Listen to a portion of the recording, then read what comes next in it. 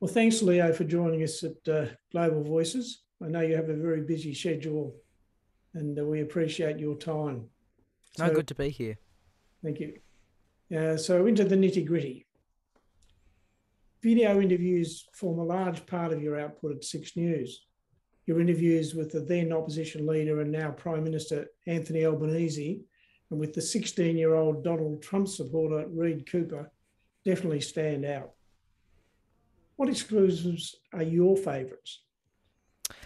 Look, it's hard to create a favourite, especially when we've done so many, and that extend to everyone at Six News. I think every one of our reporters would have done a couple virtual interviews by now.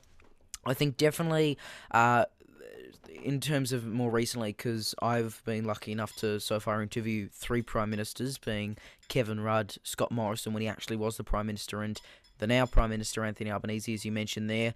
Definitely, I think the Morrison and Albanese ones though were my personal favourites, simply because they were in the middle of the campaign, and it has really cemented us as a serious news outlet. I don't think there's any politician or politician's media advisor that can reject us on the basis of us not being a major outlet, given we managed to grill both of them on some pretty different topics for each of them, but also some pretty similar ones. And I think they were also really happy to be on, which I appreciate from both of them. Also mentioned that we also interviewed the Greens leader Adam Bandt back in early 2022, so not before, so before the official campaign, but still, look, we always like interviewing leaders. But if I had to pick one, I couldn't. If I had to pick two, I'd pick Scott Morrison and Anthony Albanese.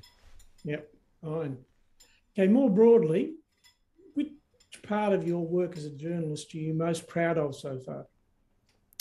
It's a tough question. I think I'm because we have a very small team. For those who are unaware, for those who are unaware, rather, the people you see on air are the same ones that are working off air. We don't have the benefit of specialized editors. I do the editing for pretty much everything.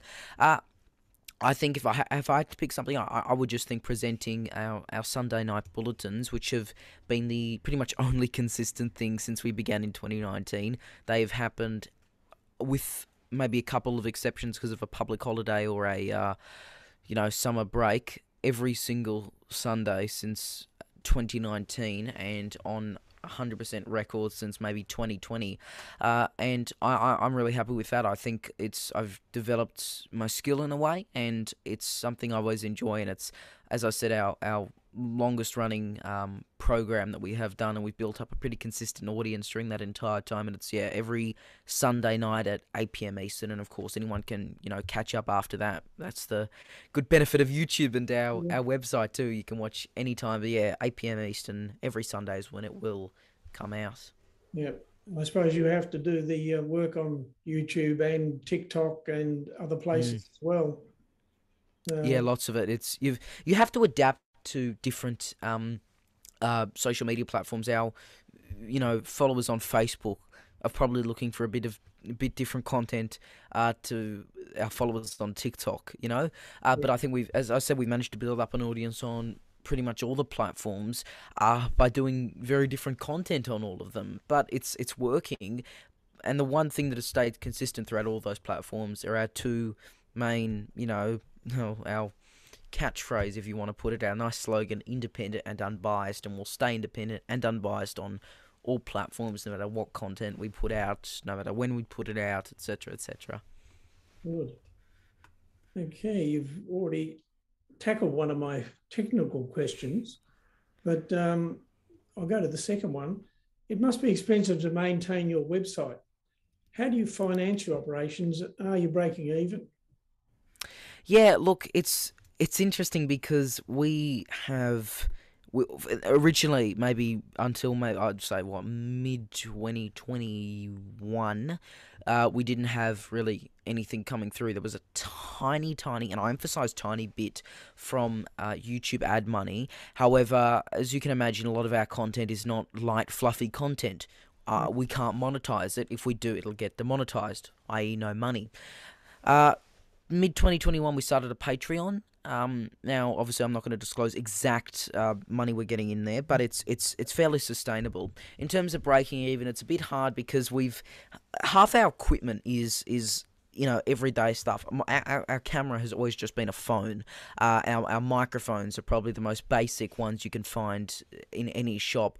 So it's hard to know whether you've officially broken even, but our support from our Patreon supporters is continuing to rise, and that's incredible that we're actually getting donations to us to actually support our work, which is quite incredible. Our website and our and stuff like that, it's not too much to maintain, thankfully. I think the biggest part of it is just keeping that domain name, because we don't want to go with one that's 6newsau.wix.com or wordpress.com. We want our own unique domain name, and it's one that I think a lot of people are memorizing, because we originally thought something like 6newsau.com.au. Turns out it was taken, but we've managed to keep the consistent slogan the entire time, 6newsau, and I'm really happy we've managed to do that, because people are able to find our work a lot easier if we just keep it nice and consistent. Yeah. On a quite different topic, the traditional mainstream media are often criticised for their lack of diversity, both in content and staff. Your team could hardly be described as stale, but most of them are certainly pale males. Are you trying to address diversity issues in news coverage, and how? I think that's a great question. And look, obviously it's a lot harder when you are limited to who you can actually put on your team, being that they've got to be young. They can't be a 60-year-old political journalist, no matter how good they might be. They have to be, kind of a high school or uni age. We're talking, your early 20s. Now, obviously, as we continue to expand, we're not going to fire our reporters who are a few years older than me just because they've turned a certain age.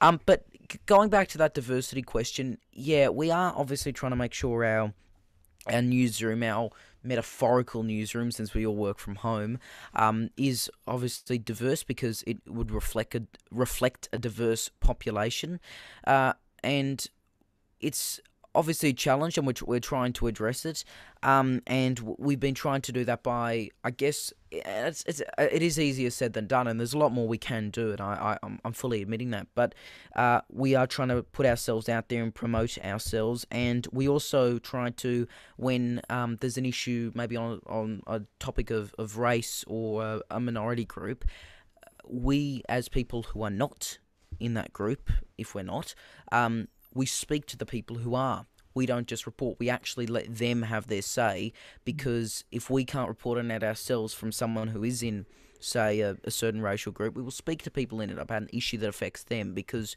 you have to let people that have their say if it affects them directly. And I don't think that many news outlets do that much, and I think that's as I said, a great question, and it's something we are always working to address, and definitely I think one part of diversity compared to another news outlet, though, other news outlets though, that I think we have beaten them in is definitely age. But I would say there's obviously always room for improvement, and I fully admit that. Yeah, fair enough. Okay. You're not afraid to mix it with critics of your work and trolls, especially on Twitter. You sometimes drop the F-bomb or whatever. I noticed the other day. What is your attitude to the potentially negative side of social media? Oh, look, it's a bit of a sewer at times. Sites like Twitter, for example, I think there are great people on it. I think it's an important tool. It's where we speak to viewers. But there are some awful people on it. Look, I find it disgusting, some of the comments, and this extends to journalists, not just at 6 News, but at any news outlet. There's often vile, sexist, racist, personal abuse. There's lots of blatantly defamatory material. Lots of lies too about reports. Lots of accusations of bias without anything to back it up. There are, I can't find a journalist who has not been accused of bias for one side, for only one side. Pretty much everyone I am seeing is being accused of being a Labour shill or a Liberal shill or a Green shill or or whatever, and we get those accusations too. So yeah, look, in terms of my attitude towards some of the negative side, I just think it's disgusting. And look, I try to refrain from swearing on air and online. I think some people would be surprised at how I might speak in a school setting towards mates, but on air, yeah, online rather, you have to keep it a bit more chill. But sometimes I would swear because sometimes it absolutely is Yeah. relevant to the situation, and people just need to lighten up at times. I do this because I find it personally funny. I always put the occasional joke out there. I'm not voting for insert party here. Yeah. I think I've done that with about every single party possible. I did with the UAP yesterday. I've done that with the ALP today. And it's always interesting to see who, whether they're a supporter of that particular party or not, will take it lightly, and who will absolutely lose their minds and accuse us of bias, even though we can't vote. I can't vote, Yeah. and I will not be voting, at least in a federal election, till maybe 2028 is almost certain.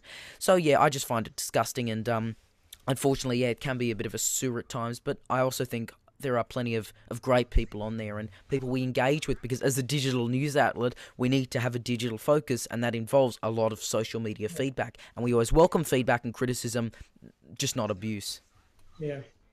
And of course, Twitter just doesn't get irony. So there you go.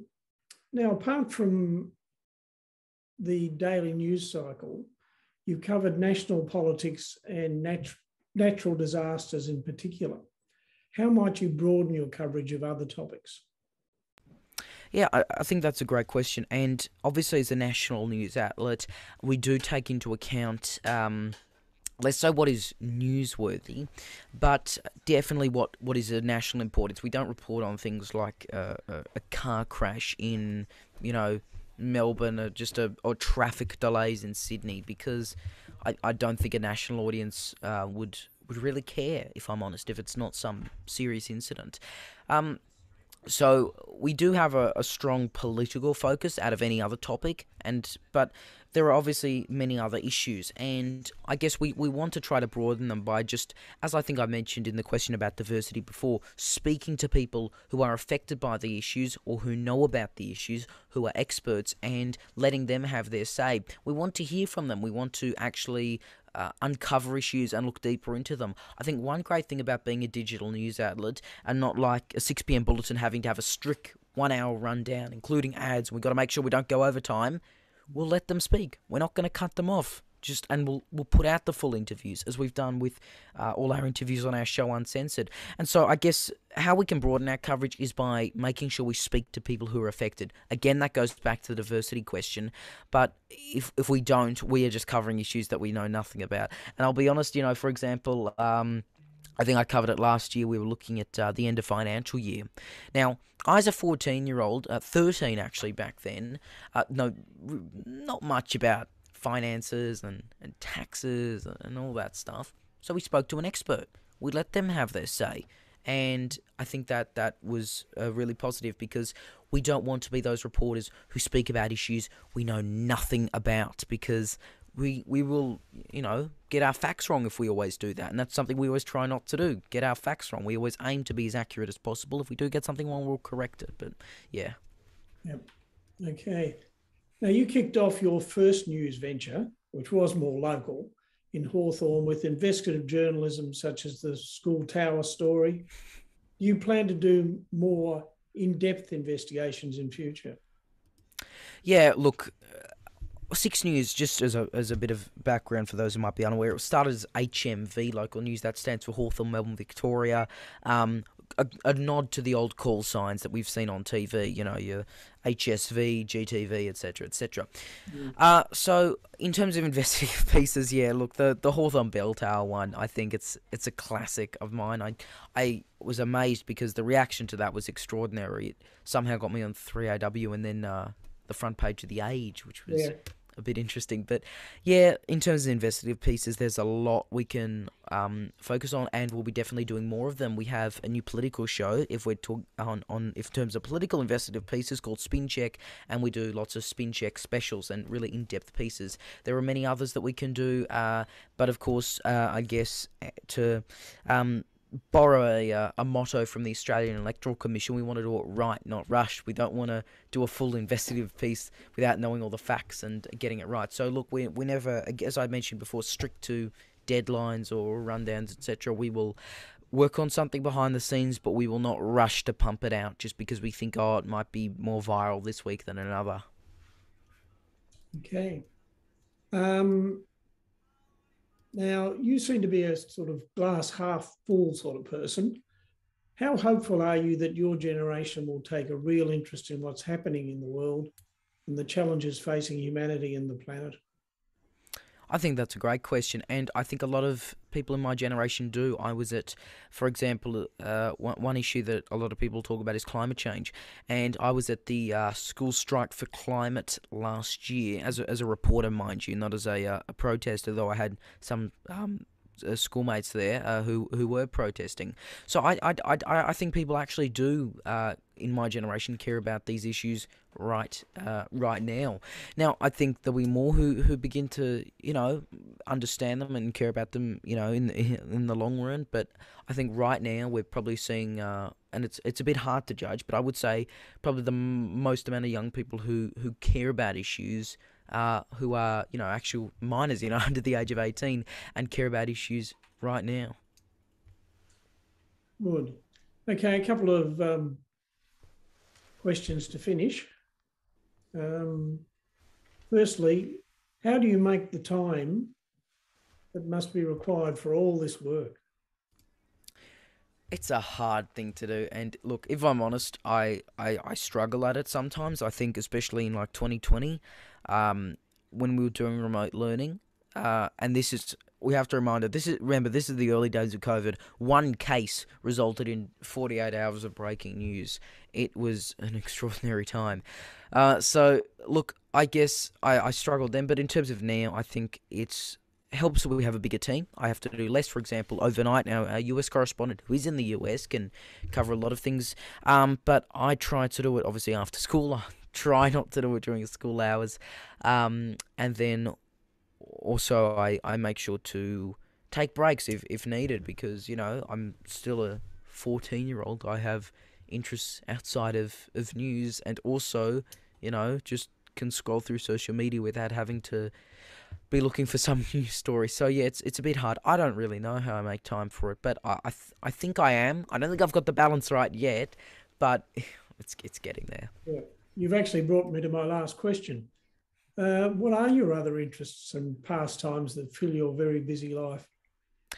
Well, scrolling through social media mindlessly is a good classic for us 14-year-olds. Apart from that, look, I'm a keen follower of the AFL and cricket in general.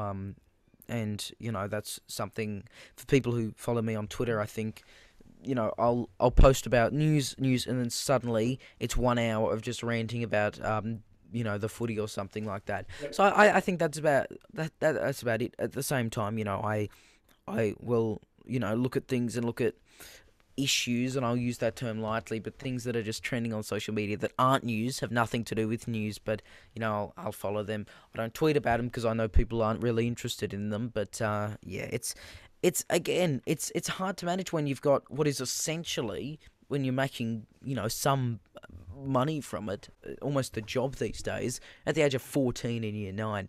It's, yeah, as I said, a hard thing to manage in both time management and also doing other things. But yeah, if I had to pick in one word, I'd just say footy. That's about it. I definitely identify with all of that. As you'd find out from my Twitter feed too. It does remind me of one final thing. If you could interview anybody in the world, and it doesn't have to be about a news story, who would you choose? That is a great question. And I could give you a list about 100 people. If I had to pick one right now living, I would say I don't know who I'd say. Jeez, it's hard because you think, oh, what would be the best piece to get tough questions out, or get a scoop. I don't. Vladimir Zelensky. I'd say him. That might be it in terms of what I'm thinking right now. And of course, there's a question probably relevant to now. My answer would probably be different. 6 months ago, I'd say Vladimir Zelensky. And there's a lot I could ask him about. The Ukrainian leader there. So yeah, if I had to pick one, yeah, as I said, very hard. But look, I could give you a list of, as I said, 100. In terms of Australian politics, I would always like to interview the remaining living former prime ministers. That being, of course, I've interviewed Rudd, and I can say Morrison's a former prime minister now, but Tony Abbott, Malcolm Turnbull, John Howard, and Paul Keating, I think would also be people I am absolutely wanting to interview, and ones that are a bit more realistic than Vladimir Zelensky. But yeah. Yeah, you never know. Yeah. Well, thank you, Leo. That's been great. Thank you for joining us at Global Voices, and we'll certainly be following your career and your website with interest in the future. No problem. Thanks for the opportunity to chat, and always happy to chat anytime. Thank you.